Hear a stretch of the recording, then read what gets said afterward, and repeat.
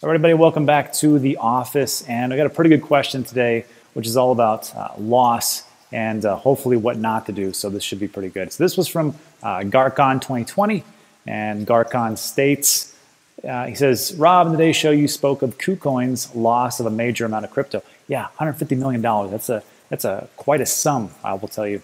He states, he or she states, I am less than a year in and made an error in how I stored my coin and had 3.5 Bitcoin stolen when someone was able to access my seeds. So that sucks. Imagine going to bed and then waking up and you're like, wow, I just lost, $35,000 just like that. That's a bummer. And he states, in all transparency, I learned to never store the seed words in a file on my phone. When I upgraded and backed up my Apple to transfer all the data, it was within days of this action when my hard wallet had been completely raped of all my Bitcoin. I went to the police and they certainly can't help, but what do I need to do? Can it be reported? Am I just SOL? Can I even take it as a loss? I'd like to hear your thoughts. And so here's my thoughts. First of all, it sucks. I'm really sorry that happened.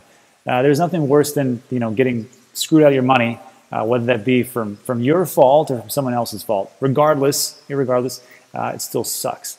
So first thing is, I'm glad you learned that don't do that. So when Garcon here is talking about taking screenshots or putting them into his phone, what he probably did was when he wrote down those mnemonic phrases for his Nano Ledger or for whatever kind of wallet that he had, he probably stored it in his phone in some way, shape, or form, either as a note, either as a picture, or something like that. So don't do that. Anything connected to your phone can be hacked very simply, very easily by anybody who wants it. I try to keep everything offline as much as possible. That's why I used that Shield Folio book or Stone book. There's a link in the description. You can check it out. That's where I store all my seed phrases. And actually, someone said they had a great idea.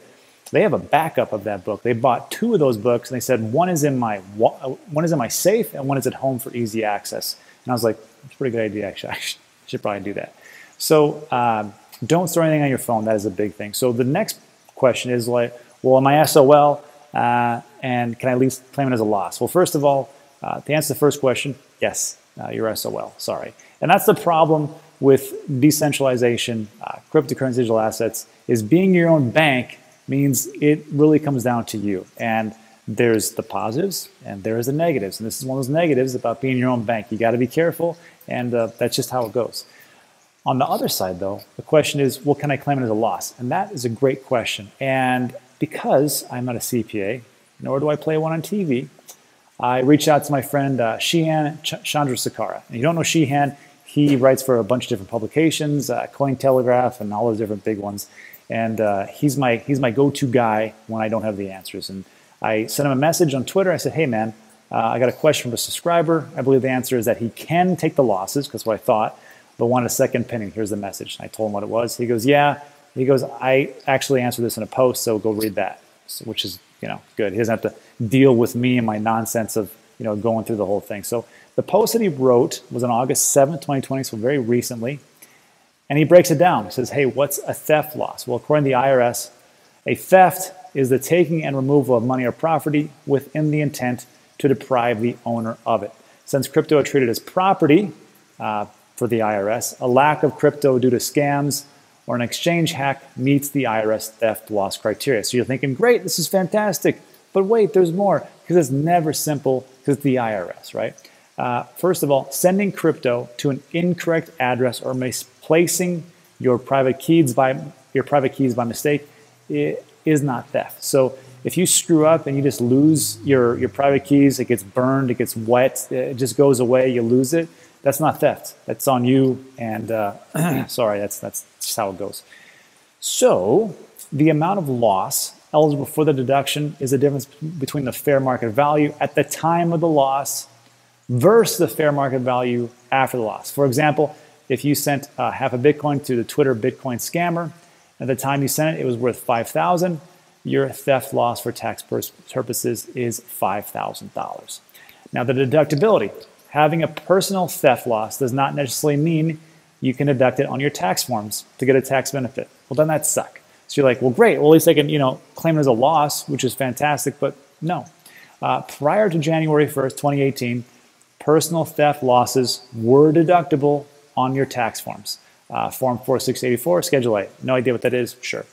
As a result of the Tax Cuts and Jobs Act, TCJA, which I think was just passed recently, between January 1st, 2018 and December 31st, 2025, you can only deduct theft losses attributed to federally declared disaster areas. So if you're living in a disaster area, sure. Good chances, though, might not have been.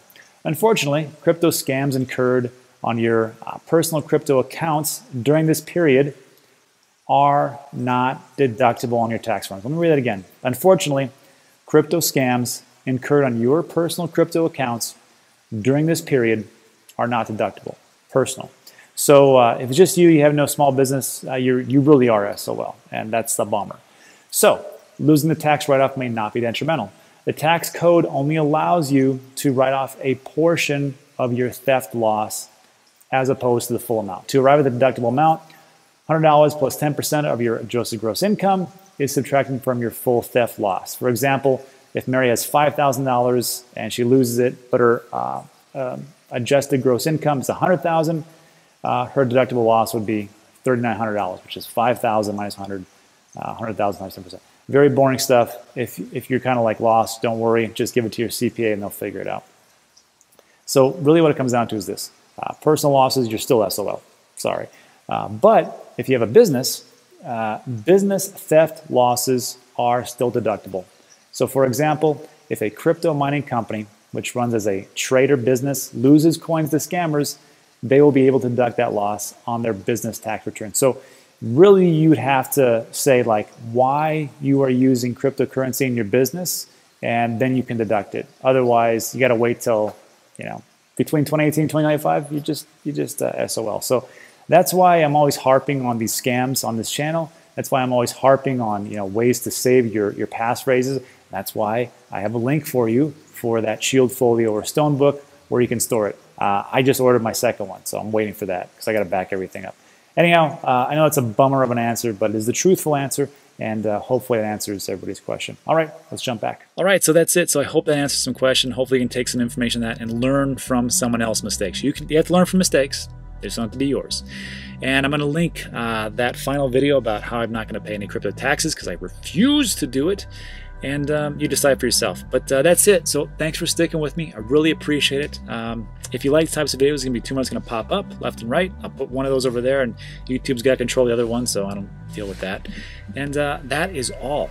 Also, I'll be on Alex Mascioli's show in about 30 minutes, and we're going to be talking to the CEO of BlockFi. So hopefully I can get him some good questions in, because I know a lot of people have been saying that I need to check it out. So I thought, hey, what a better time to check it out than talking to the CEO. All right, so that's it. Thanks so much, and I'll see you on the next one.